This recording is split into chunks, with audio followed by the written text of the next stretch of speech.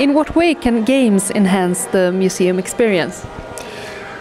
I think games can be an entry point for audiences that are traditionally hard to engage with for museums, and certainly my experience has shown that if you go trying to engage with youth, if you go where they are and meet them in their world, technically at eye level, they will be much more susceptible to working with you, rather than just pulling them into what you're doing. You're going to where they are, and then you bring them back with you and take them on the journey. And I think there's a huge potential for museums to leverage off that. Yeah. So, which elements in games makes it so engaging?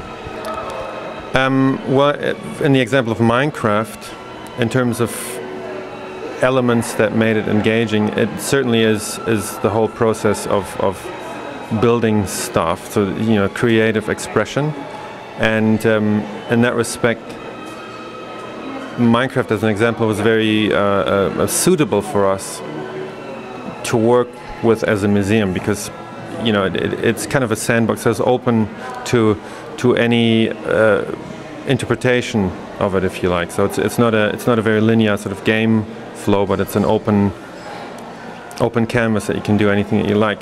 And then, of course, in terms of gaming, there's all these gamification elements that you can draw upon, things like quests, tasks, challenges, and then rewards, you know, badges, scores, high scores that people compete with, like your standard sort of gaming elements that you can bring into the mix.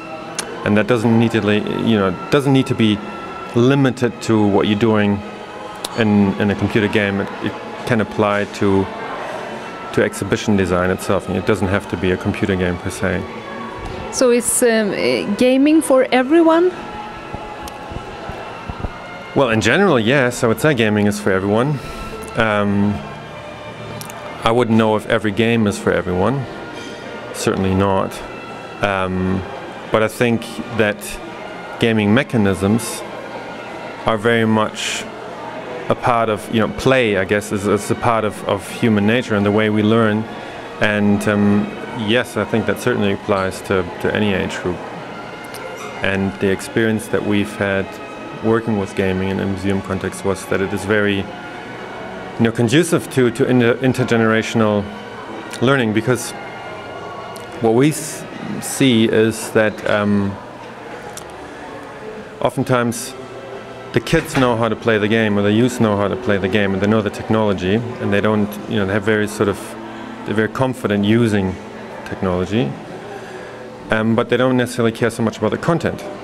But the older people who come with them to the museum, they know the content, but they don't know the technology. And so what we've seen is that kids explain the technology to the old folks, and the old folks explain the content, relay the content that the kids are looking at in that game to them.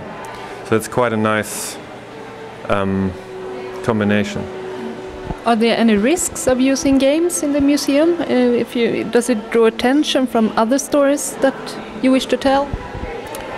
Yeah, in terms of risks, I mean, we're a war memorial museum, so, you know, war in itself is a delicate subject in a way. So you have to be careful how you pitch it within the gaming context. So at our museum, we always strive to tell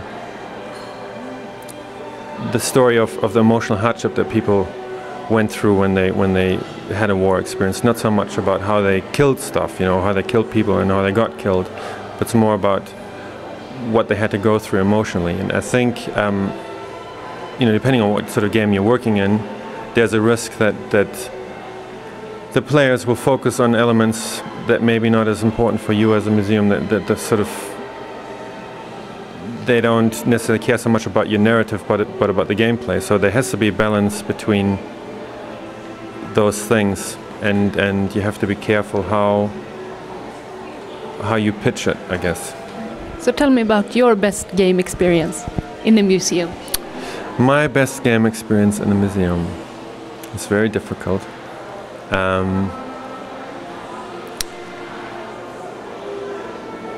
Well, it has to be one of the game experiences that we had at our museum, of course. And I think it was one of the recent works that we did where we gamified our online collections database. So basically we turned our entire online collections database into a game, custom developed game, and